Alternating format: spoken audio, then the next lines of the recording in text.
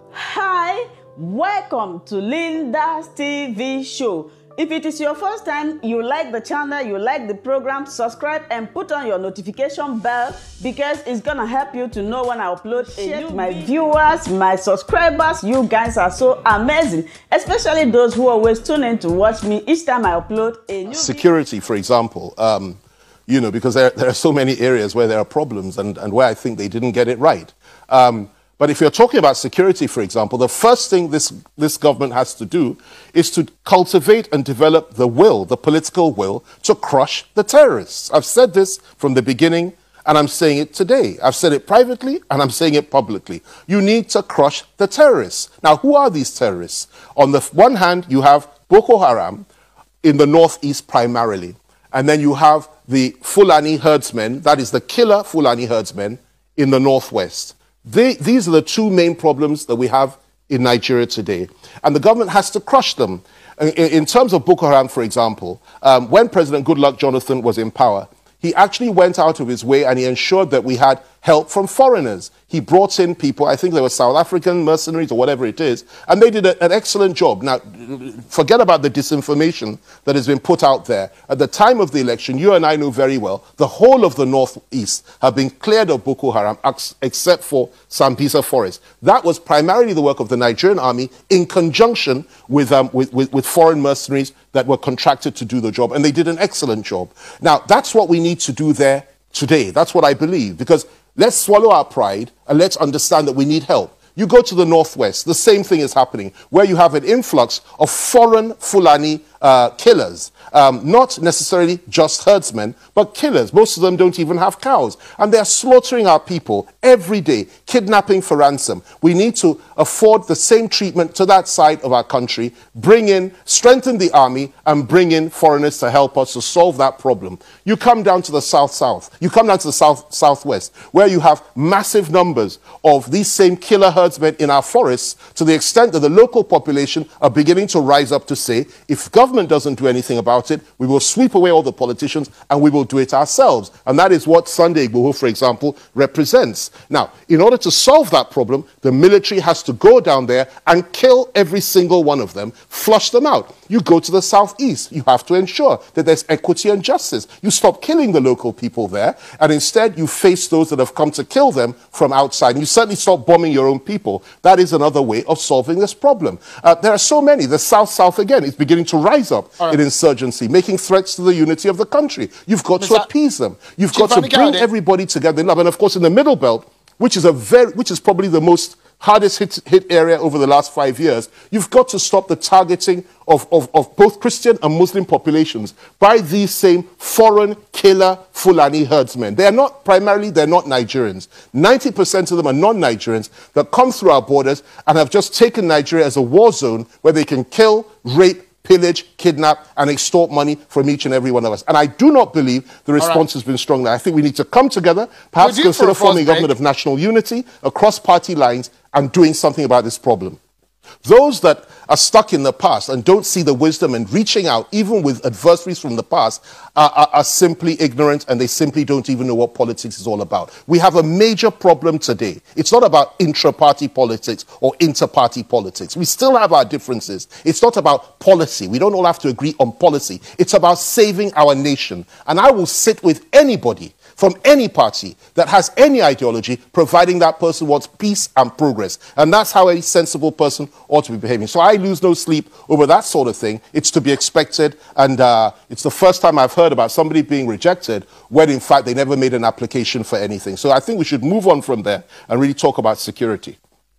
All right, but I mean... You asked me a question earlier, which I think is far more important, about how to move forward. One of the things I'll tell you right now is this. If you want good security in this country and solve the security problem, you need to begin a process of opening negotiations with people like Sunday Igboho, who represent 90% of Yoruba people in this country today in their thinking, and open negotiations and deprescribe an organization like IPOB. I believe this strongly. In order for us to move forward as a nation, anybody that has not killed anybody, I think we should sit and talk to. And I think we need to come together, build bridges, talk to even past enemies, past adversaries, in order to save Nigeria. So this is is well beyond party politics. It's bigger than politics. It's bigger than party. Leaders make decisions that may be difficult and painful sometimes and make sacrifices in order to move the country forward. Chief Fani Kayo, we just have about 60 seconds to the end of the program. We have peace in this country, understanding, and we move the country forward.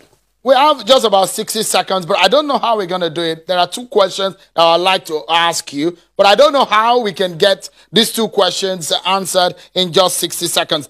The first is going to be the issue of your party. There seems to be like, it looks like things are falling apart. And a lot of internal bickerings in your party. I'd like you to touch on that and perhaps also touch on what is happening between the governor of Benue State and that of Bauchi. They both have disagreed on this issue of security. You have taken sides, obviously, because I read about your comments about this situation. If in 30 seconds you can answer that, then I can actually pose our last question on the program for you. It's amazing. Well, let me put it to you like this. First of all, I don't see any rancor within the PDP. I see disagreements here and there. That's natural in any family. People are coming together. The party is strong. The party is bold. The party is looking to the future. There may be a few people that are not happy. I know the party leadership is working hard to bring everybody on board, and let's see how it goes. So there's certainly no disarray. There may be a few disagreements here and there, but we're working on it. And I have absolute confidence in the party leadership that these matters will be worked out. And so that's number one. Number two, the issue of my good friend, Governor Bala Mohammed, and also Governor Ochum. I sympathize with Governor Ochum and the people of Benue State over what they've been subjected to for the last 5 years. I have spoken out more than anybody else about the killings that their people have been subjected to by armed militants and Fulani herdsmen and killers in Benue State. More than anybody else I've spoken, even more than Ochum himself, even though I'm not from there.